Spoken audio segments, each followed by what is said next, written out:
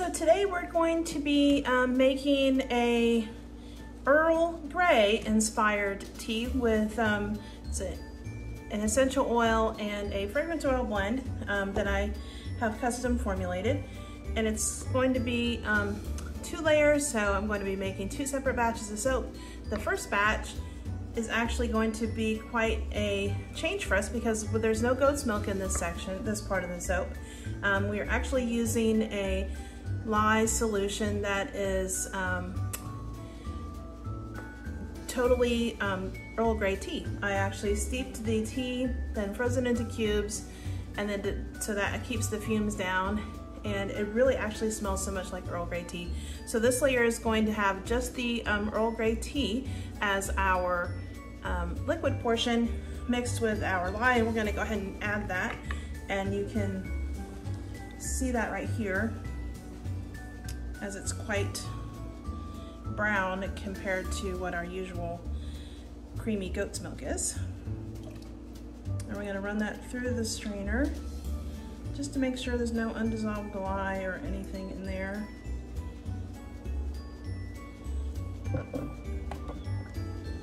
But I used an organic Earl Grey tea that is actually, this is very much my favorite. I love tea of any kind, except for green tea. I'm not a huge green tea fan, but any kind of black tea, I'm all over it.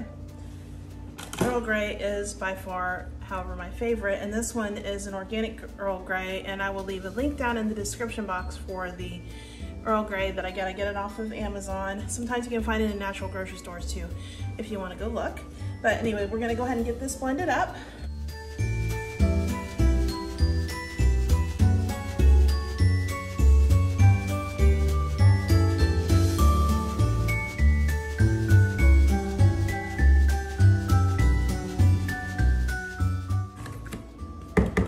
And that has given us such a pretty color. It really looks, I know you can't really tell here, but it is really a nice, really tea color.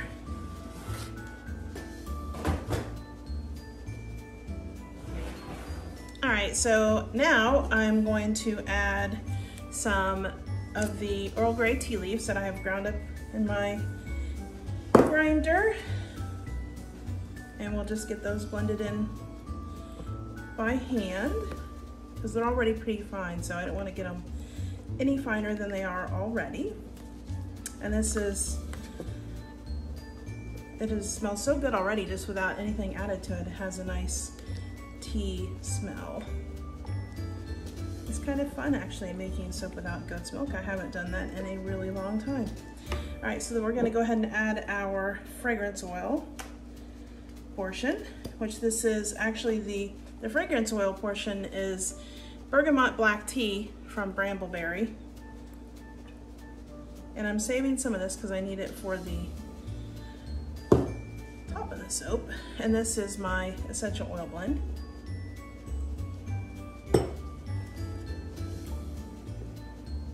I really didn't think the bergamot black tea fragrance smelled very much like Earl Grey tea smells to me. It smelled more floral, and I get a lot of the citrus notes out of an Earl Grey tea, but citrus fragrances, essential oils tend to fade some, so maybe that is why they went with the more floral direction. But I don't know. All right, so that's why I had to add some essential oils to up the actual Earl Grey smell. And we're gonna divide this between our 2 Brambleberry molds.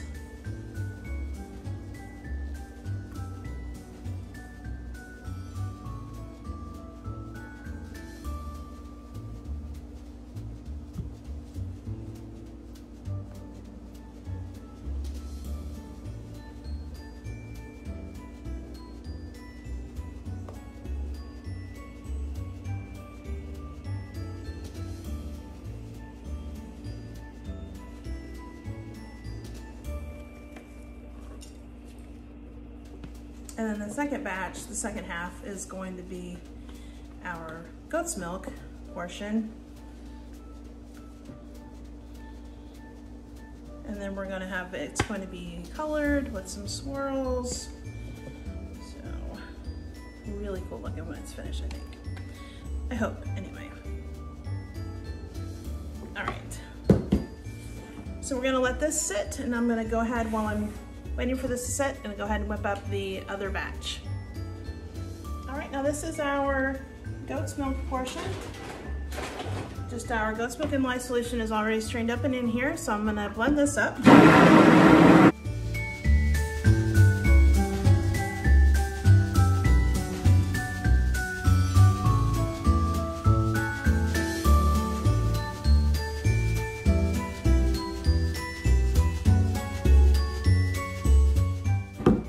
All right, so we're gonna separate this off. We're gonna separate a little bit off into another container, which is going to have our gray portion. And this gray is, hold on a second, it's from Rustic Essential, or not Rustic Essentials, it's from Nurture Soap. And it is neutral gray.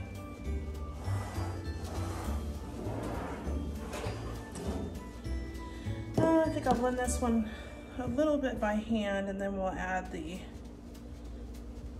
fragrance oil in a minute.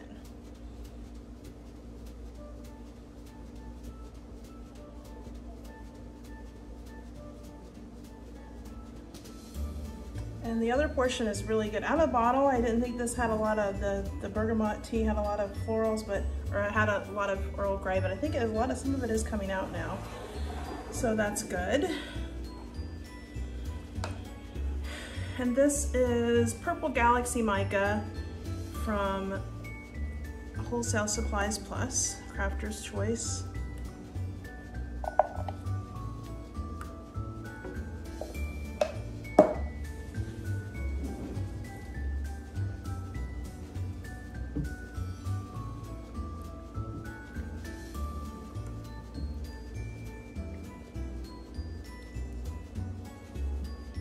This is kind of a little bit darker than I was wanting. So I'm gonna go get a little bit of titanium dioxide and kind of lighten this up a little bit. All right, let's add some of the TD and see how that helps.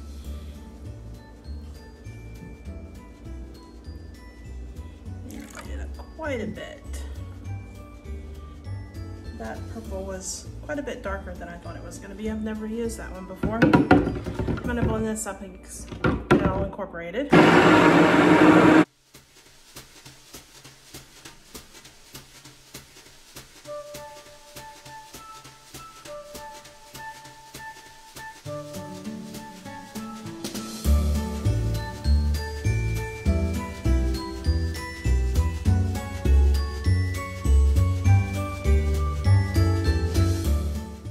Alrighty, that is much better. That's much more of the color than I was going for. So now we're gonna add our fragrance oil and our essential oil blend.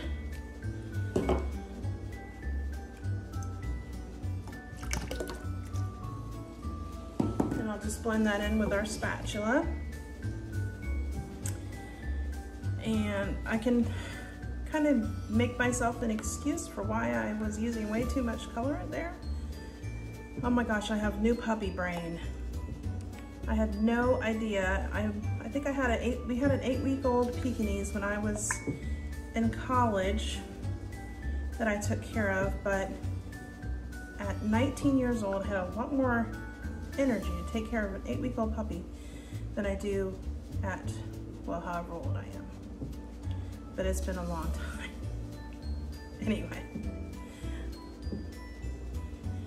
But she is so cute. I'll leave a picture of her at the end here for you to see. She is a Pembroke Welsh Corgi. So cute. But she is definitely wearing me out. Just giving me a run for my money. We're trying to do all of our training. We're really training her. She's going to be a farm dog, so she needs to be well trained. And training takes a lot of work with an 8-week-old puppy. But she's been doing really good. It just takes a lot of effort. It takes a lot of time. All right, so that's all good and blended up. Should I do the in the pot or not? I don't know. I think I will. You know what? I kind of forgot. I need a little bit of this for the top. So if I do it in the pot, I'm going to separate a little bit of this off back over here for the tops. And it's okay if the top is a little darker, that'll look cool.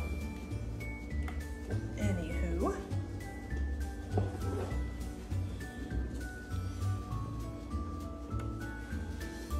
But she's doing so good. We've already taught her, we've had her a week yesterday. We picked her up and she already knows how to sit. She knows a couple more tricks and she's doing pretty good on her potty training, which has been a little difficult trying to figure out how to do that with such a big house and having to be outside a lot. But we've watched a lot of YouTube videos on puppy training before we got her, of course, and now too, just to try to figure some stuff out because we didn't know what it was going to be like specifically. We are crate training her. And she's doing really well at night, which is a huge blessing. There was only a couple days where I didn't sleep very long. All right, so let's get this poured off.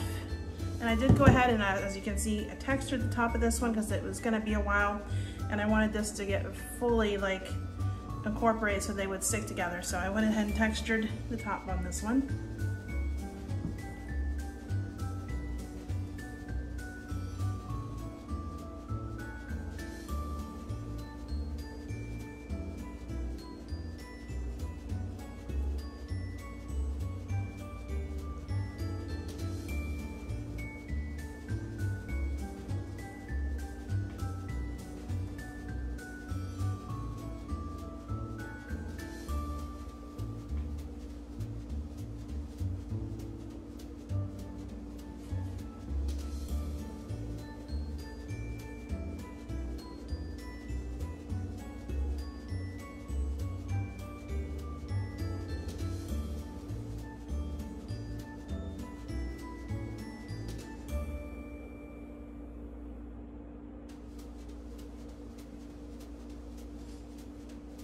All right, so I'm gonna scrape this off into another container and then I'm gonna come back. We're gonna let this sit for a minute or two.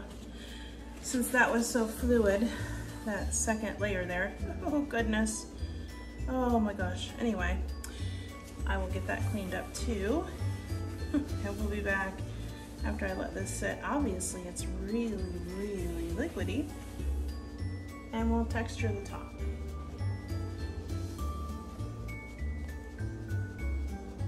All right, so we let this set up about 5 minutes or so, maybe not that long, I don't know. I get a little impatient, but I think it's good and firmed up now. We're gonna just add what we have left over here to the top. And I also get impatient because I have one of my kids, well, adults, they are my kids, watching my puppy right now.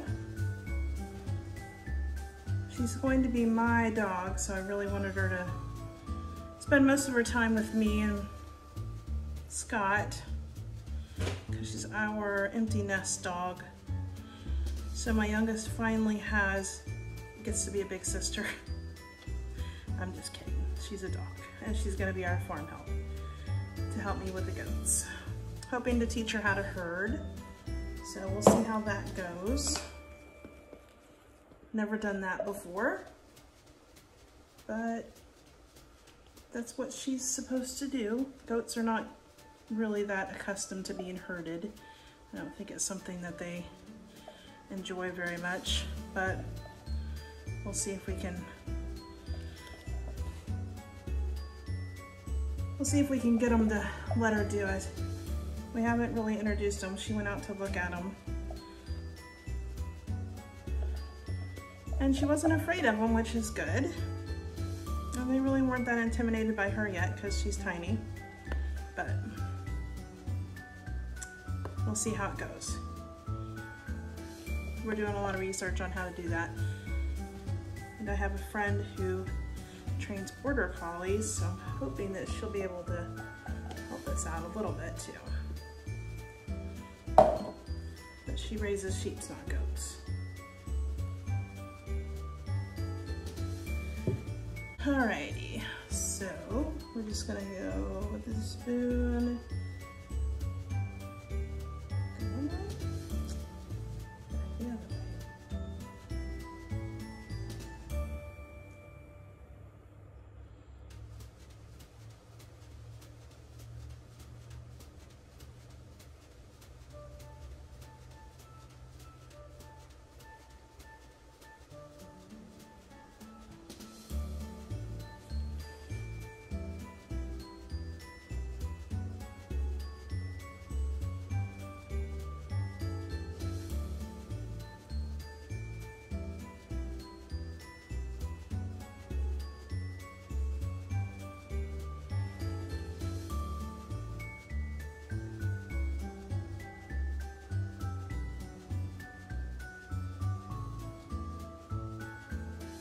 I've been on here quite a while now. This is only the second time I've been able to get out here without the puppy. I've brought her out here, but she really can't be out here when I'm actually making soap unless I carry out her pen and everything, but it's been raining, so I haven't done that yet.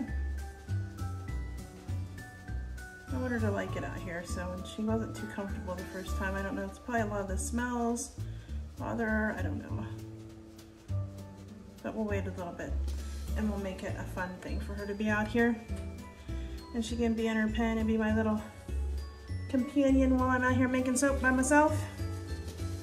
Because all of my kids will be in college this fall, so I'll be by myself a lot during the day for the first time in like 23 years, 23 years. So anyway, thus the new puppy. Anyway, all right, so we'll be back in about 18-24 hours, depending on when I can get out here, when the puppy lets me leave, and we'll see what this looks like on the inside. Alrighty, so it hasn't been about, I think it's been about 16 hours.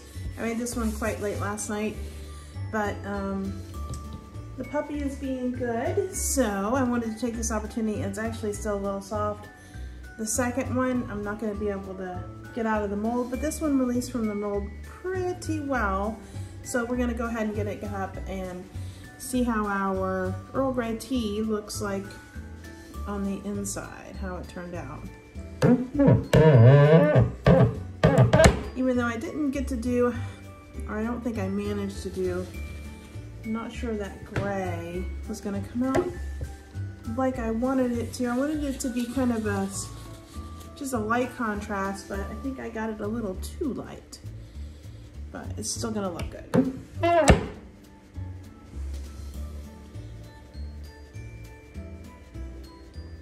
You can barely see some of the gray layers in there, the gray swirl, which is kind of what I was going for. I wanted a light violet with some darker gray swirls, but I think the top turned out really cool.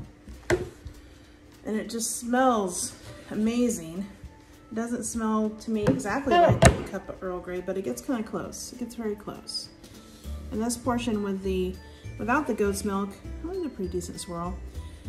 With the Earl Grey tea mixed in, and then we use the Earl Grey tea as our water portion. It was really cool. It really smells like, it smells amazing. This one's definitely a keeper. We'll have to come back to it at some point. This one is also part of our August soap release. Mostly doing kind of like sweet treats, bakery items, but I thought that seeing as at our house nothing goes quite so well as a cup of tea with dessert, we wanted to throw this in. And since Earl Grey is my personal favorite black tea, and I've always wanted to do an Earl Grey, I want to do a chai. Chai is probably In the winter, it's my favorite. I just love all of the chai, all of the spices in chai. It's so warming. It's literally warming. All of the good stuff that's in chai. But Earl Grey is good iced. It's good with a grain-free, sugar-free scone. If that's how you eat at your house like we do. Or like we do now. Getting back to it. I spent 4 years on a grain-free diet. I kind of got off track for a little while during our move and all the subsequent stressful times of moving and kind of getting into those easy to make foods again. And then getting our property cleared for everything that we want to do. But anyway, just excuses. We were just lazy. But now we're getting back on the wagon and we've been doing really good. It helps to do a lot of meal prep and everything. Batch cooking when you have 5 people, 5 adults, and you're very busy. So that is what the plan is. I'm kind of surprised the layers didn't come out a little bit better. I think this one, you can kind of see it, the texturing on that top. Thought it would be a little bit more noticeable, but it's still good. And everything is nicely connected, even though I made the soaps about an hour or so apart.